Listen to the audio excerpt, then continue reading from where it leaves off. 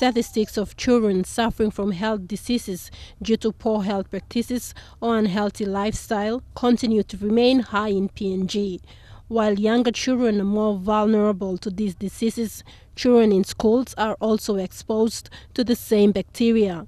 A public-private partnership which started in 2008 between Colgate Palmolive, the Health and Education Departments and the United Nations organizations aimed to reduce the high cases of children dying from diarrhoea and pneumonia. The Global Handwashing Day is all about, I guess, education awareness for children about the importance of hygiene. And yes, last year was in a small room in our office when we launched, and we thought this year it was more prudent to come out to one of the schools.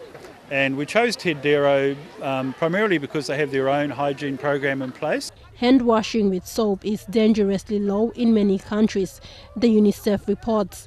At least 800 from the 1,400 diarrhea-related deaths worldwide are attributed to inadequate water, sanitation or poor hygiene.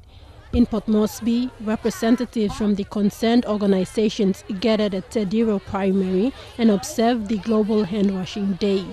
And this year has been Raise a Hand for Hygiene. So I think, for parents at home, please understand the importance of your children having an education, having good education, turning up for school every day, and just make sure you have soap in the house, make sure you have water in the house, make sure the children are washing their hands after they've been to the toilet, because you don't want your children to be sick.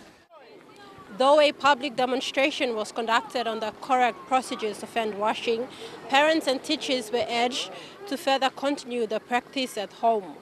Takla Gunga, National EMTV News.